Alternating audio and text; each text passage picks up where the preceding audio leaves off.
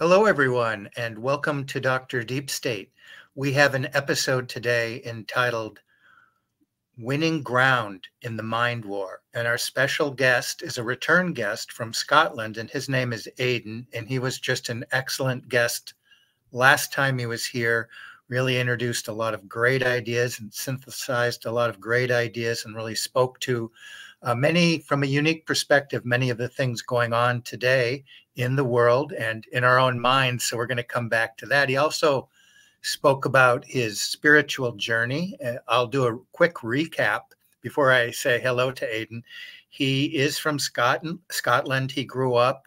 He had a very unique upbringing. His father worked at lighthouses, so he traveled a number of locations. He went to high school in South Africa, was in the military there, had sort of struggled with his spiritual life. And then at a fairly young age, I think he was in the military, he had sort of an epiphany and took a long journey through the world of ideas. And he's really well read. And he finally is in the bosom of the church. And we ended up, which I thought personally was very touching, in a place where he's just living in a place of grace right now. He's doing his rosary each day and just really taking in what's going on in the world, but trying to be in the world, but not of the world. So, Aidan, how are you doing today? Yeah, I'm doing all right. Thanks, Dr. Hagen. Yeah, thanks for inviting me back. Oh yeah, I really enjoyed our conversation. It picked up, especially we did about an hour here and I think an hour or 2 hours on locals. So it really built up and it was great. I loved it. And I threw this over to Aidan. I guess I'm talking I threw this over to you and you came up with this title and all these ideas. And I said, just go for it. I didn't know if I wanted to kind of research with you or just look to it. So mostly these are, I'm assuming, ideas that are a continuation of what we talked about last time and ideas going on in the world. And ultimately, I guess it's about winning ground in the mind war. I guess it's against all these kind of dark forces in the culture around us today and mind demons, et cetera, et cetera. Yeah, I mean, I think, as I said last time, I'm a convert of, what is it, just over 2.5 years now. So everyone take everything I say with a big pinch of salt. If I say anything that is incorrect, I'm still very much a beginner. It's actually a joy to come into this and have so much ahead of me. I can now immerse myself, I feel, for the rest of my life potentially in Catholic sources. It's not that I didn't study. I studied Catholic mystics after my mystical experience, after what I experienced in the army. And then there's this kind of loss of Meister Eckhart was the one who, gosh, that really, I loved Meister Eckhart. And then I feel I've had to surrender. There's a lot of things that you have to let go of, and letting go of mystics who I now recognize, with, as I spoke about last time, the kind of via negativa, the path of negation, where you have a spiritual experience, an experience of illumination, and then that gets conflated. I know I spoke about it at length, but just in case anyone missed or didn't hear, in the negation of being, which you write about in your book, there is it's not that nothing happens, it's that there's a power that comes through, and a light, and you mistake that for something divine. You mistake that for God. And in the perennial philosophy, that also gets called the Holy Spirit or the Holy Ghost, or it gets called Christ. And they say, you see, this is all the same thing. So what you get over here in the negative path in Hinduism, let's say, or Buddhism, which is very much about negation, or Taoism, where you're approaching Wu Qi, what they would call Wu Qi, beyond Tai Chi, the harmony of the opposites, is this place of nothingness from which everything comes, and it comes spontaneously. And so there's this idea that actually that's there, and all the great mystics would travel through their tradition. This is the kind of perennial philosophy view, and they would kind of pop out the top into the real truth, which would be this negative way, and it would turn out that that was the same as all the other mystics and all the other traditions. And so what you would have with the people like Aldous Huxley, who wrote a book which appealed to me when I was, I think, 20, or end of my 19th year, at the beginning of the 20th year. He took all of these mystics from all of the different traditions and said, you see, they're all saying the same thing. And the thing is, if that's the case, it's very compelling. If that's the case, you don't need to come through the door, as Christ says you must do. Come in through the door into the sheepfold. Don't climb over the wall. If you come in by another way, you're a robber. You're breaking in and you're stealing something, and it's a destroyer as well. So even though it seems very compelling and it seems very good and it has a very strong moral force to it, this is what was the counterpart to the having no transcendent reality and having everything collapse into the immanent frame, as you describe in your book. The reverse of that is the metastatic faith position, which is you're kind of locked into this denial of the world, and it's easy to fall into if you're following an intensely spiritual path. You start to overvalue the spirit and devalue the body, the flesh, the world, the things around you. These things don't matter, and you can see how that's leading to a kind of negation. People can end up doing all kinds of austerities in order to produce these mystical experiences, which do come. But again, it's a mistake. It becomes very clear that's all the spirituality of the serpent. It's all what you get when you negate being, and it's very hard to see that. I would say it's nearly impossible, actually, to see that from inside when you're intensely following a path like that. Yoga also, where you're stilling the mind, you're entering a void, and there's an experience of unity with all things. And it's very hard to say, oh, that's not good. It seems really good. It seems better than anything. And it's described as Vogelin's work, which you draw on at that point in the Pursuit of the Metaverse. He splits it into those two, and he uses Isaiah from the Old Testament as an example of metastatic faith, where there's a blaze of glory. There's an intense, overwhelming sense of like divine glory, which swallows everything up, and it seems wonderful. But basically, we don't follow Isaiah. It's not that he didn't have something to contribute and something to say, and it's not that there isn't something close to the divine there, but it actually belongs, that whole thing. It's not Christ. When Christ comes, the game is changed for everybody on both sides of that.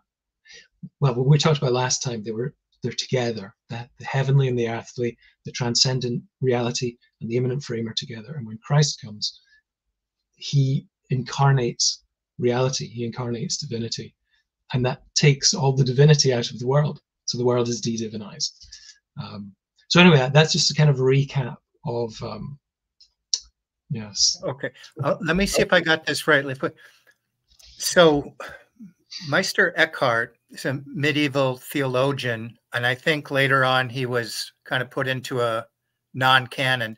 So he's really in this camp through this negativa. To say it simply, a mystic wants this direct experience. Instead of going through the mediation of the church and the sacraments, they want a direct experience. And whether it's yoga, it's just this, it's this oneness.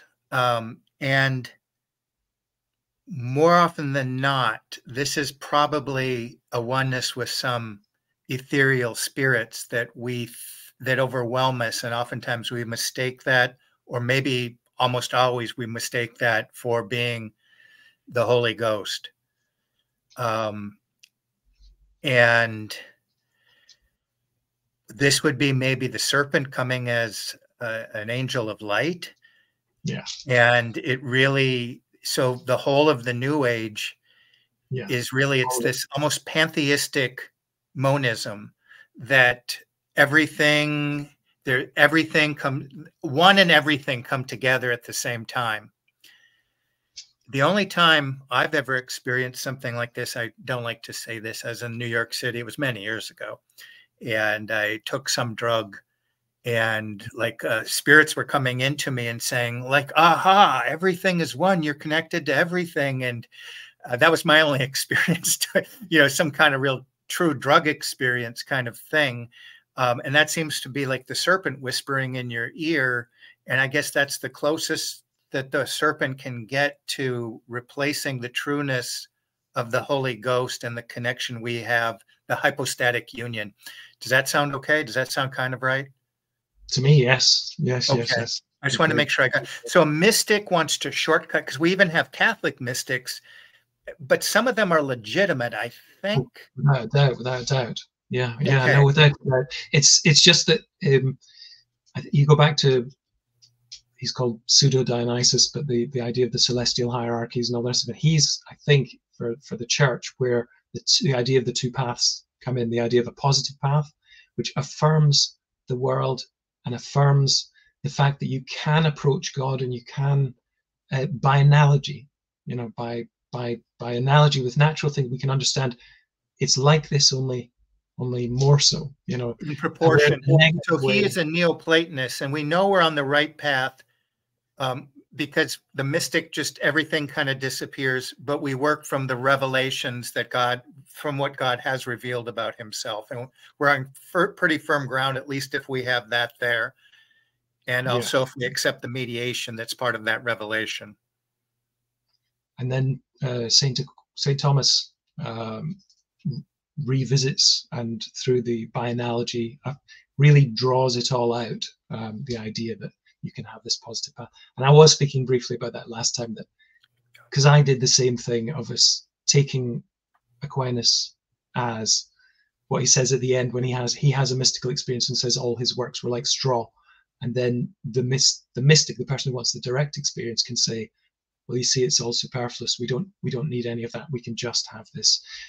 One of the things that's about that is it's very individual. It's an individual. It's you go in, you do the thing, whether it's the meditation, the stilling, whatever practices you're doing.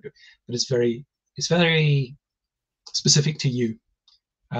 It's not the body of Christ, and it seems not to need to be part of it. And it's only when you have the two side by side. It's only when coming into the body of Christ and being a living member of the body of Christ and having a completely different understanding, where you can then see side by side and say, this is not it. So what is it then? What is it if it's not it? And then it's revealed that it's actually a power that is counter to, even though it doesn't seem to be. So it's very deceptive that way. So the way of analogy, I was going to maybe speak about that in a bit, because I wanted to speak about the positive way, and as a kind of antidote to a lot of the deceptions that are going on in the world. And it's a way of seeing and understanding the world that is, because it's grounded correctly in reality. It has the two together. It has the transcendent and the immanent together, but they're in Christ. They're in the incarnation, so they're not in us. I don't lay claim to that myself and say I will now walk around and be that. No, Christ is that. And so all of us who are members of his, living members of his mystical body, there's your mysticism. You don't actually need any other personal mysticism. You don't need, obviously you can grow in holiness. That's a personal journey. But that is all in a reality that's very tangible and daily, and has relationship, and has everything in it. It is this world, which is not the same thing as I'm becoming holier at the expense of this world, at the expense of my life in this world. It's a New Age mistake, and it's the opposite of ecumenical as well. It's very compelling evidence to me as well to the absolute claims of the church.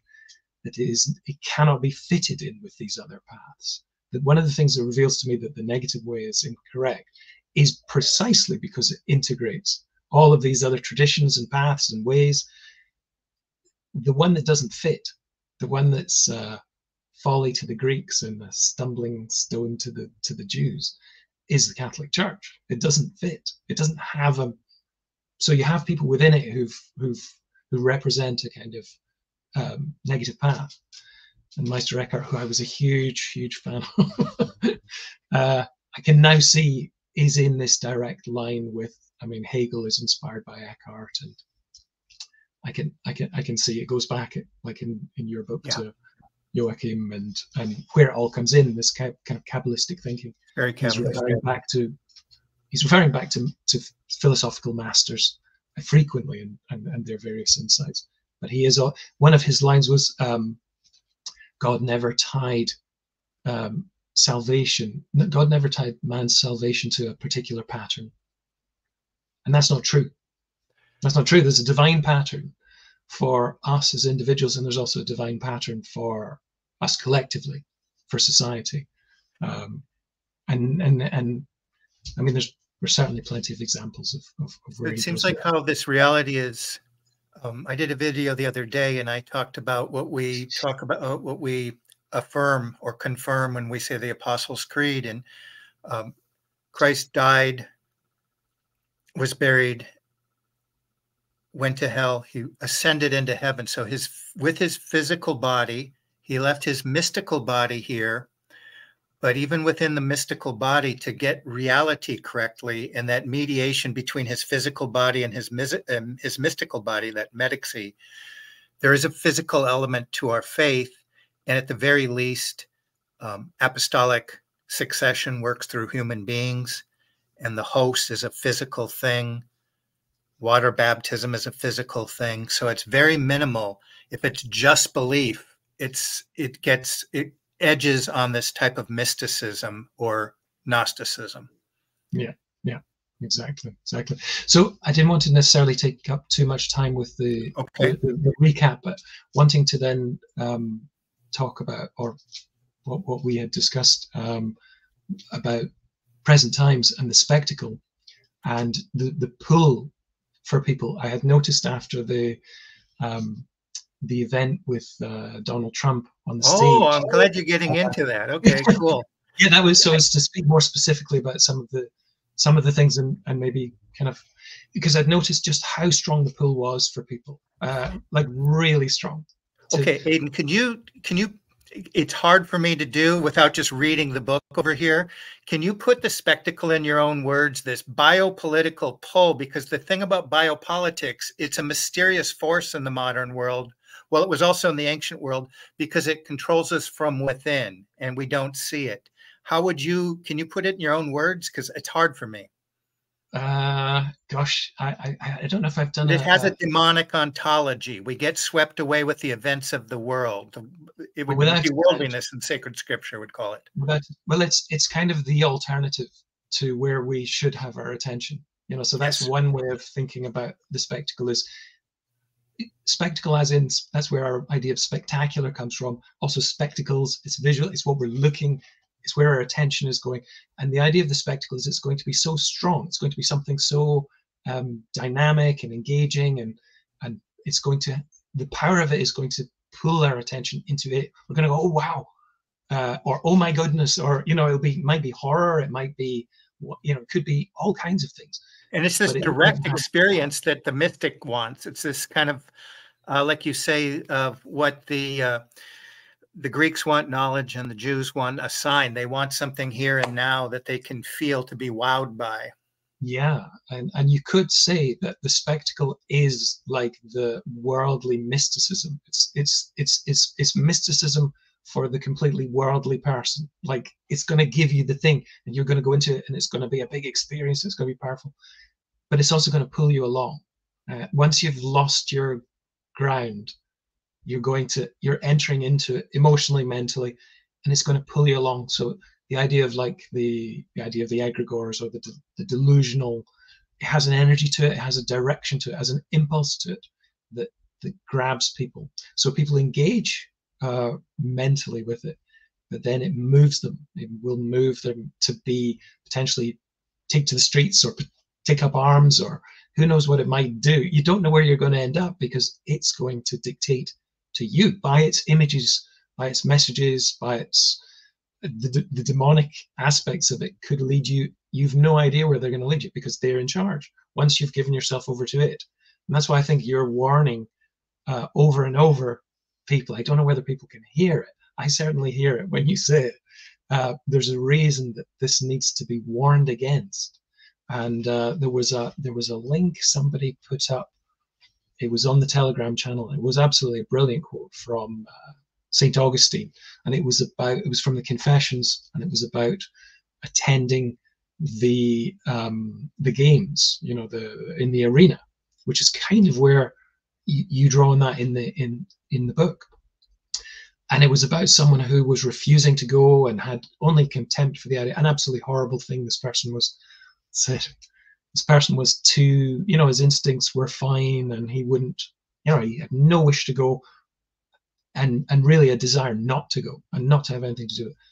And the friends tried to get him to go along. He goes along. The roar of the crowd, the kind of blood, the power of it, and he's a changed person. It kind of tears through him and changes him, and he ends up dragging other people to go along to the next games and the next ones, and he's screaming for.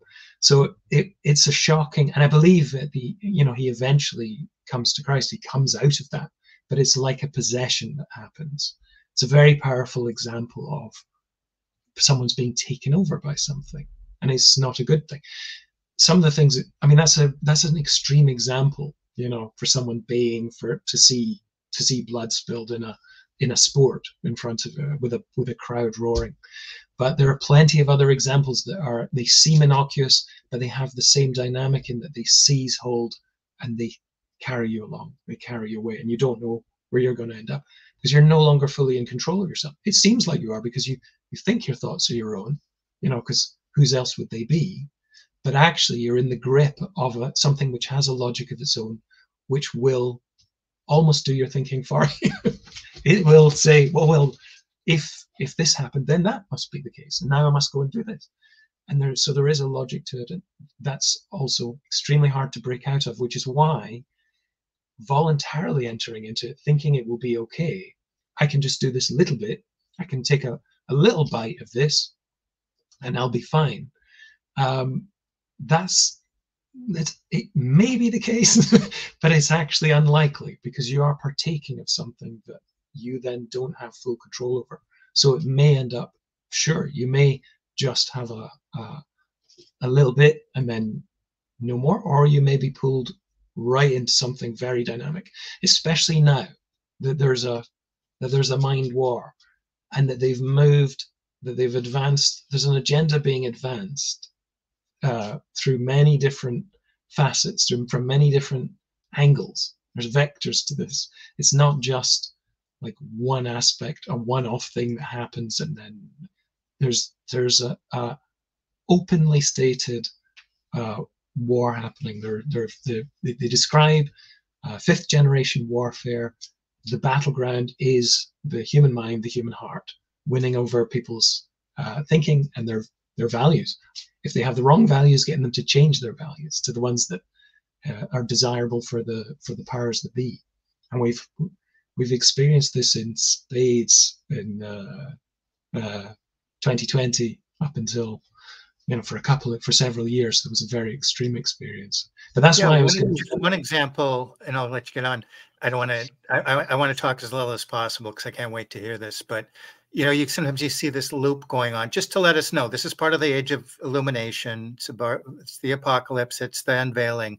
Larry Fink, who is the CEO of BlackRock, you know, if you've ever seen this, he goes, that's what we're doing. We're reshaping values. We're going to make you love diversity or whatever. Yes. And we're about nudging, changing any means possible that you're going to accept our behaviors and our worldview. And so BlackRock, Vanguard, State Street, that's about 80% of the modern economy. In fact, that's who owns almost 80% of Ukraine right now. But I don't want to get, so this is literally, they're telling you that we want you to have our values, our behaviors. which are not necessarily consistent with Scripture. And that's what I think is one of the hardest things for us to get our mind around, is that the fifth generation warfare is psychological attack, but it's not out in the open. It's invisible. It's coming in through the media. It's coming in through images. It's coming in through advertising. There's all of these different ones coming through the news and how the stories are placed. But it's warfare, and the targets are the domestic populations of the countries that are employing these things first, before they target, which is why the big fear of the enemy within, it grows all the stronger if you're increasingly controlling the thinking and values of your population and becoming increasingly intolerant of things which diverge from that, because it's spoiling your agenda. So you want to specifically target as carefully as possible to change and shift people off the ground that they're currently on onto ground that you control. So this idea of controlled ground, so to get people to fight battle, to get them to engage very intensely in political conflict, to fight out that battle, but on ground that is fully controlled, so that all of the energies that are expended in the process are absorbed into this dialectical circle. All you're actually doing is charging it up, adding charge to it. You're not actually in any danger of winning anything. If the idea of like winning territory in the metaverse, in the simulacrum, the unreality. So there's this terrain, it's unreal. You maybe win part of it, but you don't actually control it. So the victory will be short-lived. It will change. Even if you were to seemingly win something, how long have you got it for before it changes? Because you're on moving ground. That's the nature of this alternative to the church, to the idea of the rock, to the idea of your house being built on a rock, or your civilization being built on something that doesn't change, on being. It is static. It's not going to change. It's not going to change from now until the end. It won't change. And so we're judged in the light of our relationship to things that won't change. So that, anyway, can get there, but to bring it to the Trump stage magic, it's phenomenal, actually. When I was I think it was in my mid-teens, where my brother and I, we got taken to a stage magic event, and it was the Pendragons. It was called Spellbound. The Pendragons they were American stage magicians, kind of like David Copperfield style, and they did things on the stage that were impossible, and we watched it happen. And we could not believe our eyes, but we saw it happen. We couldn't explain how they did it. You couldn't see what angles, obviously they were managing angles of your perception, aspects of your perception, so that you saw something that didn't actually happen, but you saw it happen. It was incredible. They sawed two women in half, swapped the one half of the body with the other half. So they ended up, one was dressed in white at the beginning, one was dressed in red. By the end, they were wearing mixed clothing. You couldn't see how it was done. Someone disappeared from right in front of your eyes. They dropped a veil or something. They're gone, and then they appeared way at the back of the auditorium. So you saw them there. There didn't seem to be any mirrors. You couldn't see the trick. But the thing with the Trump magic is it's so funny. It's so intense. It's humorous. It's mocking. It has that quality of mockery to it. I think I always notice it in this Kabbalistic two-step thing. They always put an element of, we're laughing at you while we do this. I could see how that's done. I could see it doesn't take because the line of sight is controlled. His ear is not being filmed. I've still not seen it. If there's footage of, getting hit, I haven't seen it. I don't think it exists, because I don't think that is what happened. I think it's been shown. I think people are digging into this in so many different ways. We don't need to get into the specifics of it. Just the fact that it seems designed, and it's one I've not seen before. It seems designed to produce a like a psyop designed to produce a view of a conspiracy for two sides. So one side, the left, is coded for the left is it's a staged event. He did it to himself in order to advance his position and gather people to him and make it look like something miraculous happened. And the coded right is the deep state want to get rid of Donald Trump. They hate him. They've always wanted to get rid of him. And this was them trying to do it. But they did it in this really sloppy way, which let us see all kinds of weird things that just not credible, not credible to leave all these gates open. And it's reminiscent of a bunch of other things as well. It's reminiscent of like 9/11, which is one-sided. 9/11 wasn't for like the left and the right, like two different versions. It's like, here's one big thing happening. But the thing is that people dug into that. It spawned a truth movement of people who now are questioning everything they're told. But it made no difference. It made no political difference. So you expose it. And that's the thing that people are doing now, digging into this, bringing to light all kinds of anomalies. And what happens is it gets absorbed into the spectacle. It becomes another part of the show. It's like, here's this guy over here, and he's saying that there were 3 shots and then 5 shots, and the 3 shots came from like a professional shooter, and the 5 shots came from the patsy, and and you can go into all of this stuff. You can work out what should and shouldn't have happened. Why was the perimeter not secure? The deep state obviously wanted rid of him, which is just how anyone could go along with it. It's not credible, because if they wanted rid of him, he'd be gone. He'd be gone quietly as well. It'd be like in a very plausible way. It's like, he's an elderly man. he's not. Yeah, it feeds the spectacle on so many levels that since the event from 4 or 5 years ago, people are starting to question the magic and like, how did everybody get duped? Was it beyond just the censorship and the authoritarian nature of everything? And then as they're doing that, they get pulled back into the dialectic, the magic at so many levels. It's so and then funny. when you start picking it apart, and I was going to do a video yesterday, but I think I'm going to wait till tomorrow or Monday about the spectacle. And I want to get right back to you, but the idea, if you know the cosmic conspiracy between the city of man and the city of God, the church and the synagogue, you just ask who benefits.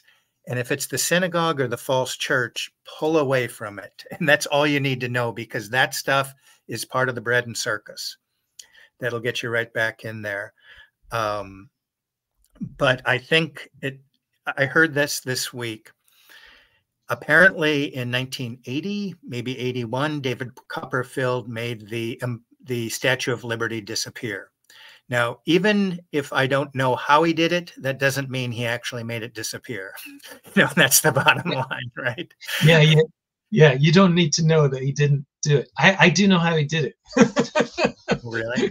Yeah. They had 2 pillars, and everyone was on a stage, and they turned, because it was loud music, bang, bang, bang, bang, bang, and they had the Statue of Liberty was between these 2 big pillars, and the curtain comes down, it's gone.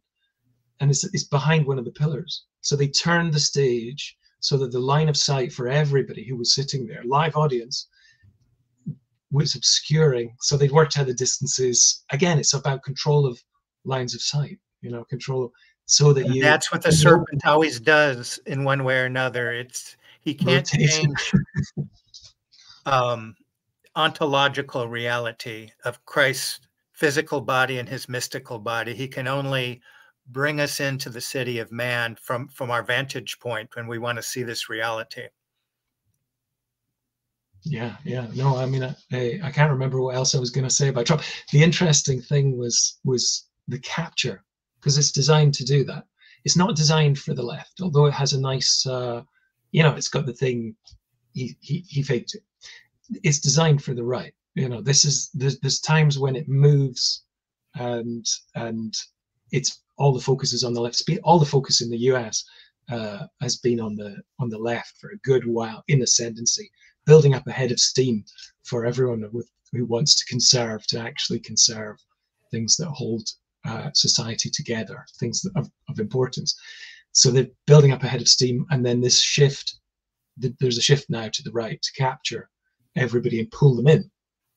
Because if they stay outside and want change, you know, this can't go on, and they stay on solid ground, they might have some effect eventually. At least, at the very least, they can't be won over. They can't be pulled into some nonsense.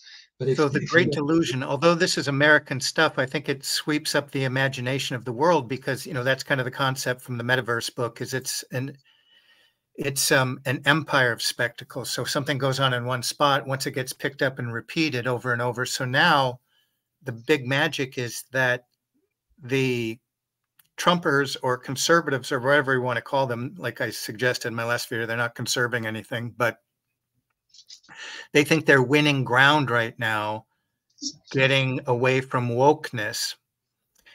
And in fact, they're going in the wrong direction, but they have to say, Sleepy Joe, or whoever this guy is now that suddenly is a foot taller, came out of the picture. So it is a great deception, and it is that deliberate moving, and they're going right into the city of man, thinking they're going in the other direction, and it's devilishly clever. And the sad part is, when you tell people over and over the whole length of this channel, just pull yourself out of this, you invariably get the question, well, what do you want me to do?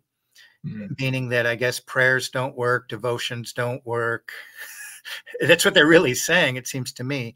But get back to reality. And for a lot of people, that's not happening.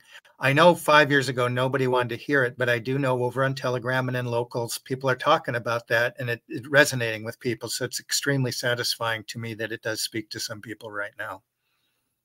No, for sure. I mean, that's the thing with, say, like voting. This was the first election in Britain where it was a Westminster election, beginning of the month, actually. And I didn't vote. I voted every vote in my adult life. I did spoil a ballot in the previous one. This time I didn't go, and it was the night before I realized, oh yeah, there's a vote happening. I'd forgotten it was the next day. And I must admit, I had a tremendous sense of peace. So this is personal and subjective.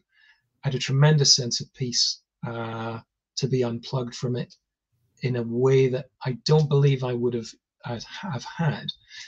Peace and groundedness. Had I gone along and cast even an angry ballot because, you know, scribble something, fair enough, people do it because they want to vent in a way. The system's not going to count your spoiled ballot. It's going to treat it as someone who didn't know how to fill it out and voted for two or three candidates. And Aaron had the suggestion to write in Christ the King, but I don't know if that would just get spit out or if that would get counted towards something. But it's an interesting idea. I kind of like it. Yeah, I mean, I think to me, those are the two options, you know, like not voting. And so I have to say that the not voting, I have felt a detachment from the process that is new to me, because I've normally, even if I'm angry at everything that's going on and I'm disenchanted and I want it to be otherwise, it's got some part of me. Pull that mimetic energy that the world wants from you, and you put it back over toward the true spectacle of Christ. That does seem to me to be that is the nature of the war, the invisible war. That's what's happening at the fundamental level. Is it all going over here, or is some of it going over into the spectacle? A little bit. Can we in fact control how much we give to it? And especially if we get more invested, because you don't know how invested you're going to be with the next turn of events. You know, like, okay, I'm voting for, let's say I was in the States voting for Trump, out of like, well, he's a better candidate than this other, you know, horrendous thing. So on paper, true. And then let's say they decide to really play games, build up a huge head of steam on the right, and then not give it to Trump. You know, currently looks like it will go his way, but let's say they don't. That head of steam's just going to be explosive. So it depends really on what they want. They played the UK like a violin politically, because the government, the party, the Tories let everybody in the door. the Tories let the immigration. They didn't behave like Tories in any way, not in any way. Like there's no measure. There's a slight resistance to some of the excesses of wokeness. That's all you got. I won't go into all those. A little play on the culture war to give some people some breadcrumbs. Yeah, bread, real, not even a slice of bread, just crumbs. But it wasn't just that. Labour they got fewer votes in absolute terms than the previous two elections, which had Jeremy Corbyn, and you had a kind of left thing happening. So they got more votes back then than these guys got, but they got a landslide. So they got a landslide to give them this immense legitimacy to do whatever they want to do. And they engineer that. Well, it looks engineered to my eye, with Nigel Farage coming in with a month to go and standing for something that can split what's left of the Tory vote that would have kept some of the Labour seats. And I'm not saying under the Labour Reform Party. The Reform Party comes in and effectively sets up, and then after the fact is ready to merge with what's left of the Tory party. So it's a game. It's a game, and they played it amazingly well. So they get a nice big majority. If they go the way it looks, they potentially get a nice large majority. I think that's part of what helps you get out of the spectacle, just like the events over the last 4 years, when all the leaders, even if they're from the East or the West, if they're all down with the same things, the same essential things. Like it wasn't Fauci that came up with the 6 feet. That's to get you back into your locality and your immediate momentics. But once you kind of see that, it helps you go like, oh, it's a deliberate swing. And I was corresponding this week with a priest who's watching the channel and on local, so I hope to speak to him sometime. And I think he really keyed in when we need to get back, when our interpretation of reality has got so off and something goes on in our mind that I need to pull out, identify, detach. It's nothing new, the advice, but it really hit me. I think it is devotion to the Blessed Mother. I think to Catholics and especially non-Catholics, no, it couldn't be that easy. But it's a particular devotion to get back to reality, her son, and to particularly ask for pulling yourself back to the fullness of this reality through the Blessed Mother. But I'm going to let you continue. Well, that was Trump. I think the difficulty is I want to sort of situate your channel and the difficulties in communicating with people about this stuff, because that's one of the things that makes it so difficult to live. Like when people want to know what to do, it's an impulse. We have to fight this fight. It's so urgent and so important, and that's obviously that is the mind war. Is tricks, lies, illusions, confusion, confounding people so that they surrender their critical faculties. Like, well, I don't know. I give up. Especially embarrassing people with getting them to believe something that then turns out to be false. Because you find that in I'm sure you've seen it 1,000 times in the truther world, is get somebody to take on something that is then easily demolished. It's a way of getting rid of a threatening movement that is it's got all the truth. You take all of that truth, you agree with it, which takes nerves of steel, obviously, for the people who want it to go away. They want to get rid of it. And you put in some small lies and you put in a big lie. The big lie then detonates and everyone's got egg on their faces because they swallowed this lie. And it allows it to be rubbish. You can say, oh, it's complete nonsense. So this kind of all of that nonsense, that's the surface level. All the lies and the illusions are to get you to see things a certain way, to then be able to get to the deeper level, which is what you believe, what you value, and to get at your morale as well. If you can despair or say, oh well, I just give in, getting people to give in so that can all be reprogrammed. And then the deepest level is what you're describing. It's described in typological terms. as something that is fundamental. Which way is our soul going? Is it going into reality? Is it coming back to Christ? Is it coming to Our Lady? Is it joining with all the saints? Or is it going into this morass? Is it going into this?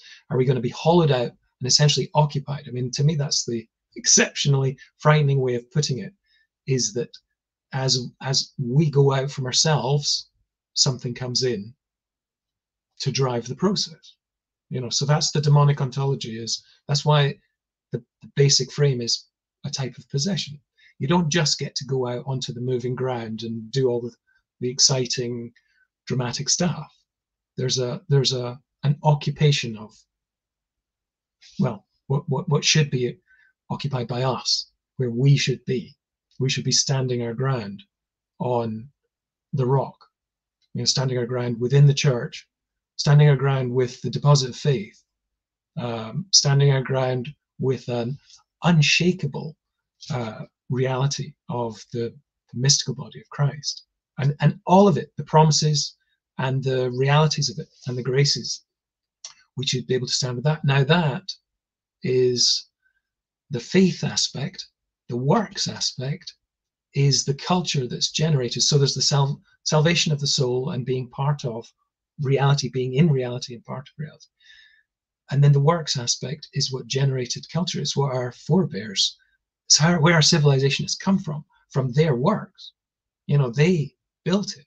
They built a Catholic civilization. They built a civilization that was based on Catholicism and had Catholicism, the Catholic Church, the Eucharist, at the heart of it. And then everything all around that. And you can endlessly generate a wholesome human culture from that. And that's where the work, it's like, what should we do? Well, we need to be grounded in the faith and protecting the faith from all of these attacks. And the works are any culture, any type of culture at all, but it's going to be essentially now parallel to what we think of as our culture, our society, because this whole political battle is happening in on this controlled ground. It's all very dynamic, and but really it's small. It is not great. It is small, and we should really cast it out of ourselves. There's the analogy for the last time you used a really interesting thumbnail picture for the talk I had with you of the coiled rope with the head of a snake, because it was the logic of the serpent that we were talking about. And there's a little metaphor from Eastern mysticism, which is the idea of being frightened of a snake. You think you see a snake, it turns out to be a rope, and all's fine. Your system calms right down, and so there's nothing to be frightened of. The reverse for us, I think, is you thought you were using this rope. You thought you had this useful bit of rope that you could tie things with or pull things with. There's all sorts of stuff you can do.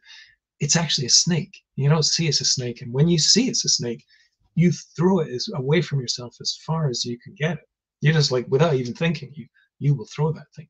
They never do that in the Eastern stuff. It's all like calm, right? Kind of anesthetizing in a way, so that you'll it's the extinguishing of the suffering subject. The poor soul is suffering.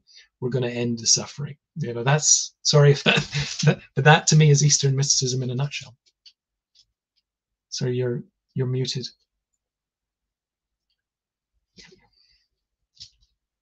Some cultures more explicitly worship snakes and serpents, and then others think that they're not, but they invariably do. And that's where we get into this idea of not realizing that the modern age has been tainted by the prince of this air and the events, and it's the postmodern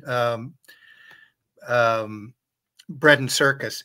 So I'm going to pull things together for this segment, and the key questions we want to ask at this point: winning ground in the culture, or winning ground in the mind war.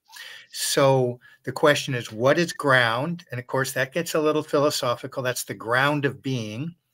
and the mind wars, this kind of high-tech fifth or sixth generation deep fake reality that seems to be literally, we saw it in the last 2 weeks, just reframing the whole notion of what is transcendent and what is just simply stage magic.